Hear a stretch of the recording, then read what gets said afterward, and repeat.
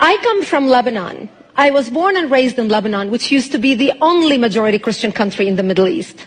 We were open-minded, we were fair, we were tolerant, we were multicultural. Beirut became Paris of the Middle East, the banking capital of the Middle East. In 1965, National Geographic magazine had on its front cover, Lebanon, Eden of the Middle East.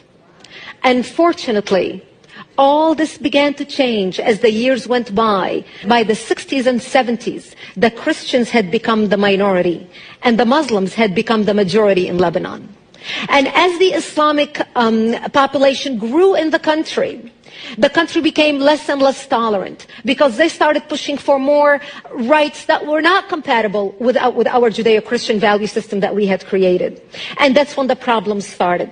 The problem was contained until the influx of the Palestinians out of Jordan in 1970, when Lebanon brought them in because we already had refugee camps. Actually, at that time, Lebanon was the only country in the Middle East to accept the third wave of Palestinians into Lebanon.